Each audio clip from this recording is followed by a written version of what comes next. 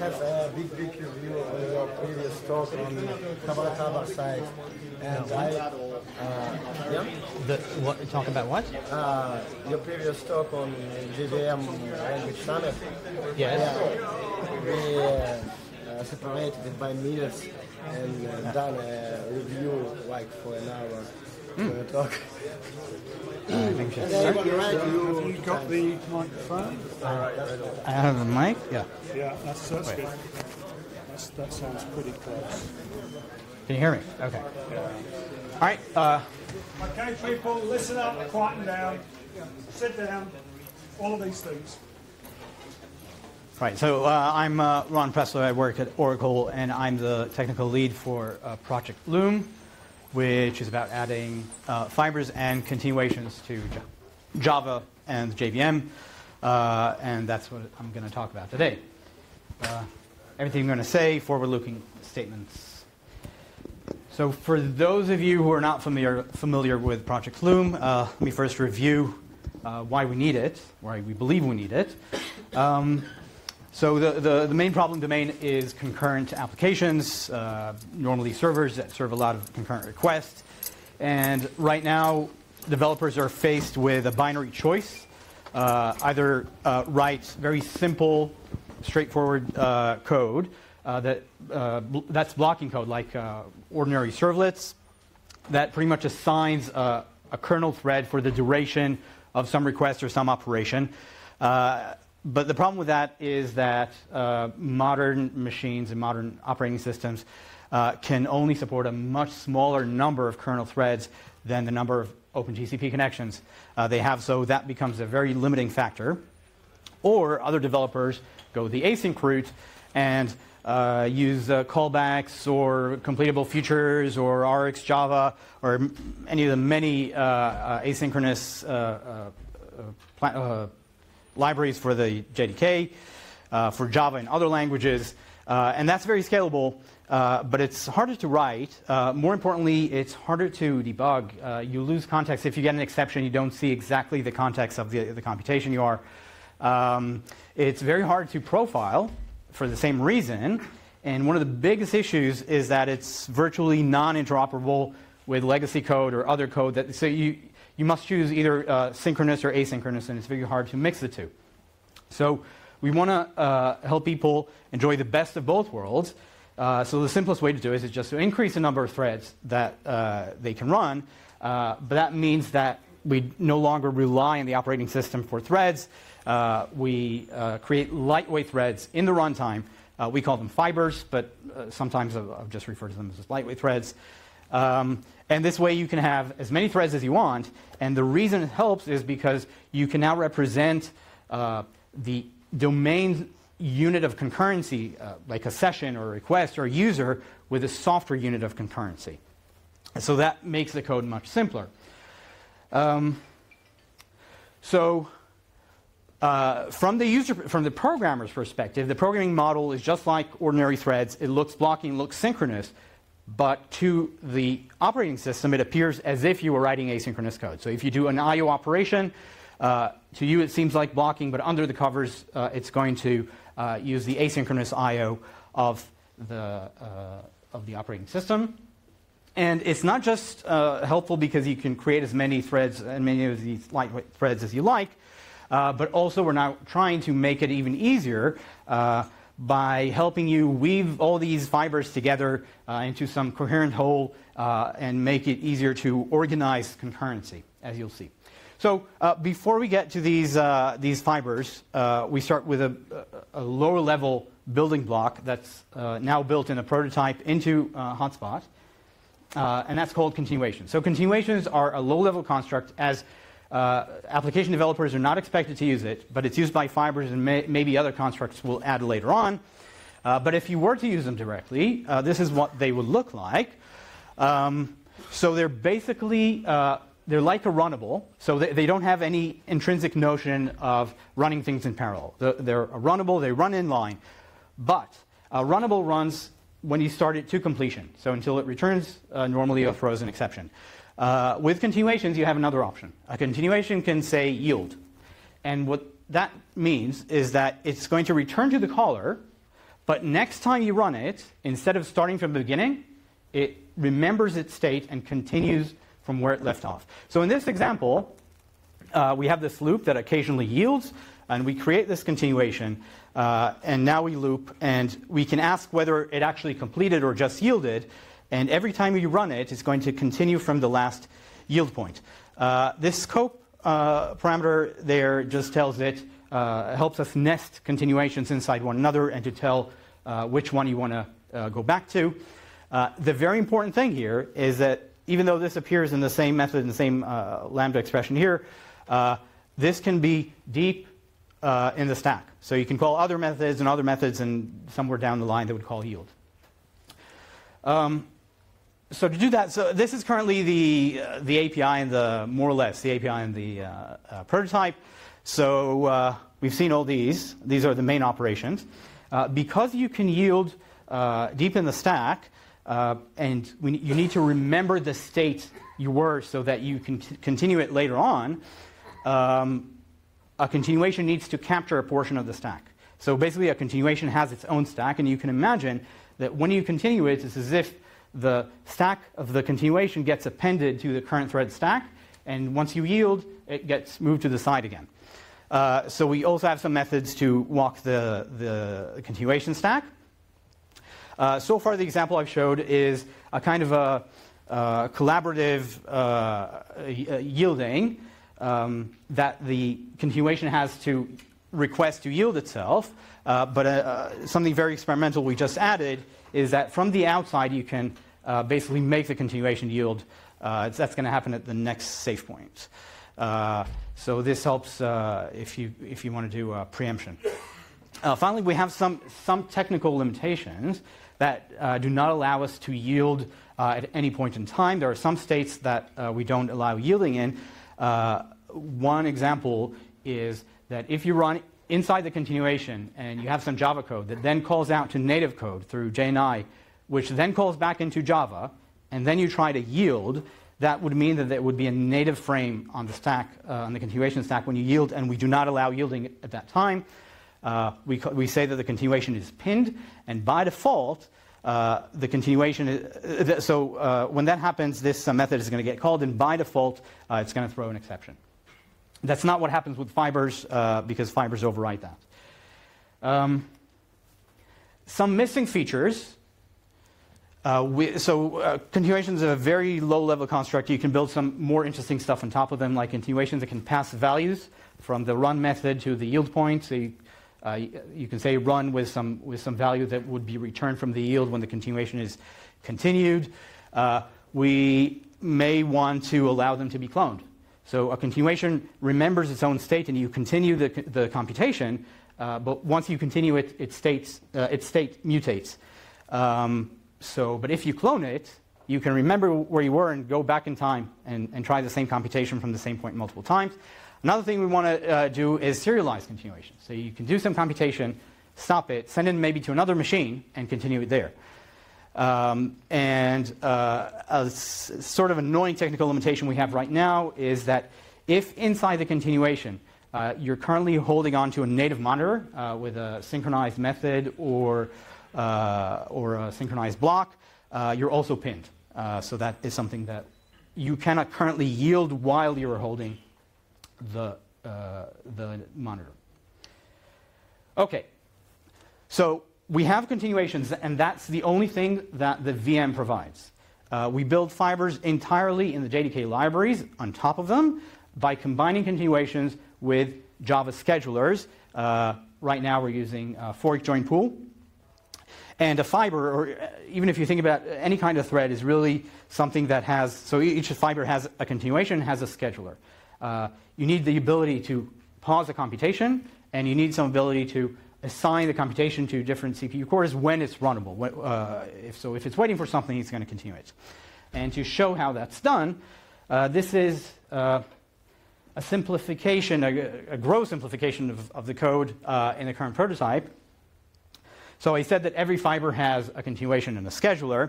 And if you're familiar with the JavaTil concurrent constructs, for example, it has locks. So every time you grab a lock, if you try to grab a lock and it's not available, Eventually, what's going to happen is that this method, this is today, the JDK that's out there, it's going to call a class called lock support, and it's going to get to a method called park. In the prototype, so this, in the prototype, first we check to see if whether we're running in an ordinary thread or a fiber. If we're on an ordinary thread, the same thing as happens today will happen. We call unsafe.park, and that asks the operating system to block the thread. But if it's a fiber, what we do is we just yield its continuation. So park for fibers, if you try to block, what happens is really that their continuation is yielded. And if you're now holding onto the lock, and you want to release it, what you do then is you see who's waiting for it, and you wake the next guy up, and you do that by calling onPark. So the same thing happens here. If it is a kernel thread, it's going to ask the operating system to wake it up. But if it's a fiber, it's just going to ask for the fiber scheduler and just submit the fiber's continuation to the scheduler. And that means that it's going to get put in some scheduler queue. And when the scheduler says, OK, now it's time to run, it's going to call the run method. But then it's going to continue the continuation for where it left off. And it's going to behave just like threads do with blocking. So fibers right now, the API and the prototype is deliberately minimal. I'll explain why later. This is how you can start a fiber. Currently, fibers can also return values, so you can wait for them to terminate, and that would return the result. All the classes in Java util concurrent in the prototype have been adapted to work with fibers. All of the I/O in the JDK has been adapted with very few exceptions for files, I think. So they're all now fiber blocking. So if you try to do any sort of I/O on the JDK in the prototype, and you do it from a fiber, you're not going to block any kernel threads, even though you're still using the old blocking APIs. And fibers also can work nicely with code that uses futures. OK, so we want to have many fibers. That's the purpose. So how are we doing in comparison to threads? So there are two things to consider, memory footprint and task switching performance.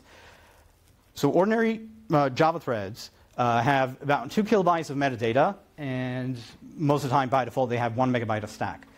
In contrast, fibers have only currently 200 to 300 bytes of metadata, and the stack is pay as you go. It grows and shrinks. It can be a few bytes. It can be a few kilobytes. It can be a few megabytes. In terms of task switching costs, so we all learned that blocking is expensive, and it is. For threads, it can be 1 microsecond to 10, sometimes even more.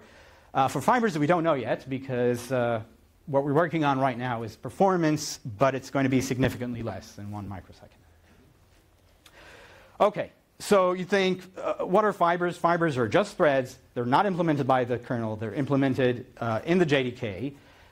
So the simplest thing to do was to just reuse the thread API, maybe add a new constructor, and instead of you still have a Java lang thread, but it would be a fiber rather than a kernel thread. But when the Loom team presented this to the architects, Mark, Brian, and John, they said, well, this is actually a great opportunity after 20 plus years to go back to the drawing board, and if we're doing something that's going to affect how people write concurrent programs, maybe it's time to rethink threads and how we want to do it. So at first we thought, like, what really can you do? We'd probably end up where we started.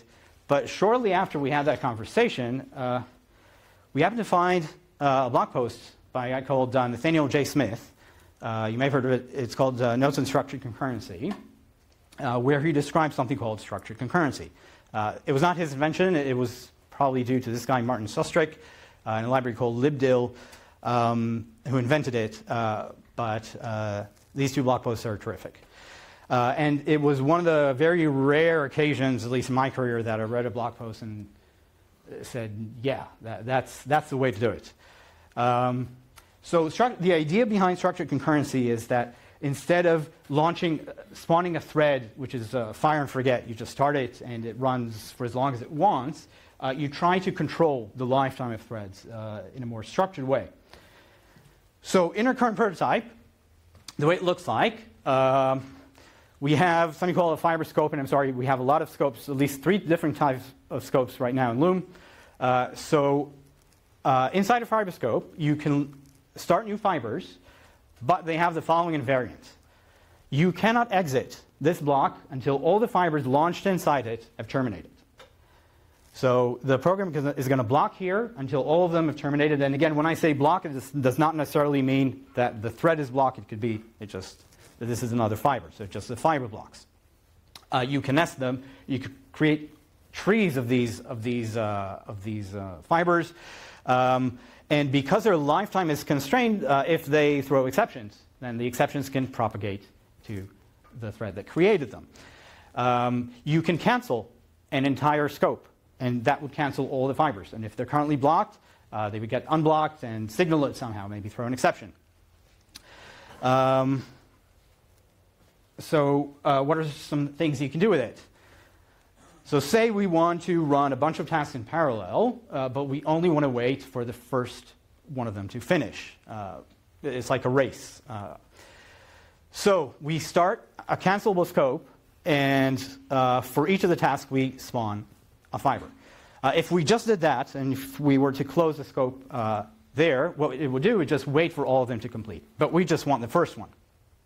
So whenever a fiber terminates, it adds itself and its result to a termination queue of the scope, and you can block on that termination queue and ask for the first one that's finished. And you wait for it to finish. So now you got the first one, and you no longer care about you no longer care about any of the others, but you still can't exit the block until they've all terminated. You don't want to wait for them, so you just cancel all the rest.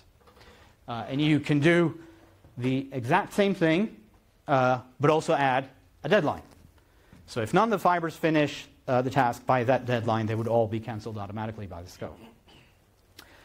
So this is structured concurrency, one of the ways in which we are rethinking threads and concurrency in general.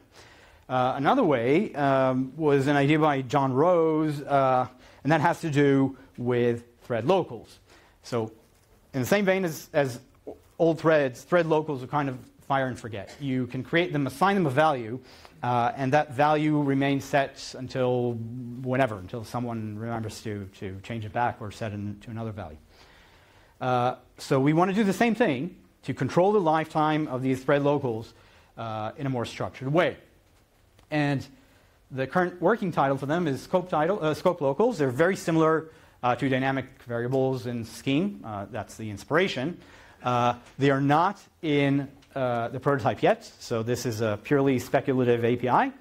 But it looks like this. So you create a scope local. It has some initial value. And then you have another block. And you set the value to inside the block. And everyone inside that block would see that value. And that also goes to, so it's not just in the same method, but all of your callees. It can be deep in the stack. You can call other methods. They would get this value 10. But once you exit this block, it would automatically revert to the old value.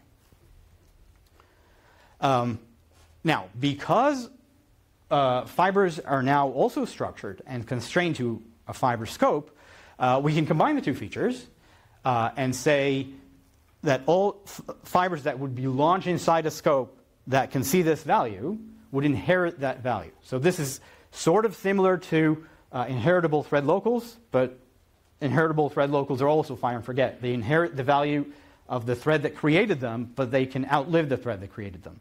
With structured concurrency, this is no longer possible. Every thread or every fiber is only alive no longer than the scope that created it, so we can ensure that they only see a value that we want them to see. We may need to make some language changes for this because we want to absolutely ensure cleanup. And right now, this try with resources block is voluntary. So I may introduce something that says that for particular constants it is mandatory. And that is all I had to say. Oh, you can go to the Loom wiki page. And right now we don't have binaries. No, Lexi Shipliv builds them. But you can download the sources and build them and play with them. And we're waiting for your feedback. Thank you.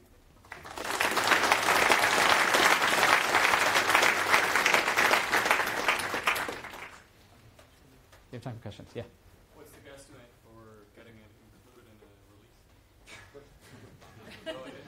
No idea. Yeah, when it's ready. Yes? How does garbage collection work? I mean, if you have a fiber referencing something on the heap and then it's yielded from somewhere, I don't know. So if it's yielded, it behaves the same way. Right. The question is, what happens? How does this interact with garbage collection? If a fiber is yielded, it's not. A fiber is blocked. Continuation is yielded. It's subtle. But a blocked fiber or yielded continuation are the same as a blocked thread. They're still alive. But if a continuation becomes unreachable, you suspend it and then you forget about it, never terminates, then it would get collected and everything it references would get collected. Yeah, anything else? Do you have any plans to just release the continuations without fibers? No. I can tell you. So the question is, do we want to release continuation without fibers? I think the main concern is once we have continuations, people are going to start writing fibers on top of them. And you're going to get 100 fiber libraries. So it's best to just do it and say, okay, this is a JDK. If you want something else, you can do something else. You would still be able to implement your own fibers, but at least we'll show the right way to do it. Well, we think.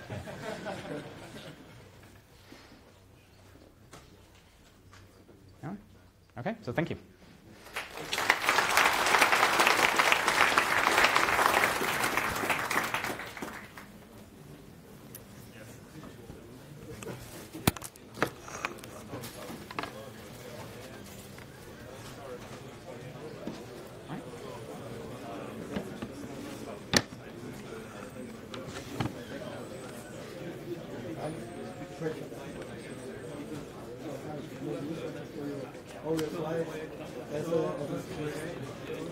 We have about 10 minutes. So Can I start early since? no, let's start behind because we don't like starting late.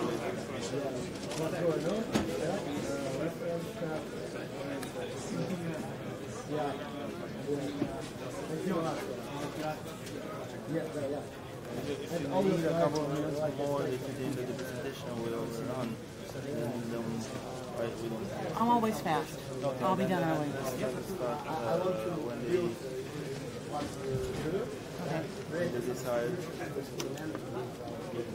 All right, can I mirror the display?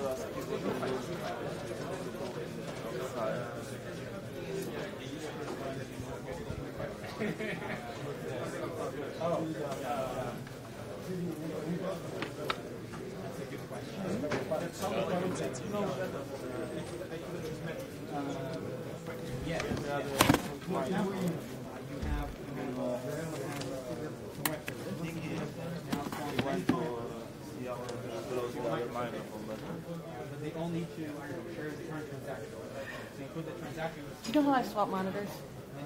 It's got my view up there and the Oh, I don't know. Let's see if I can do that. This is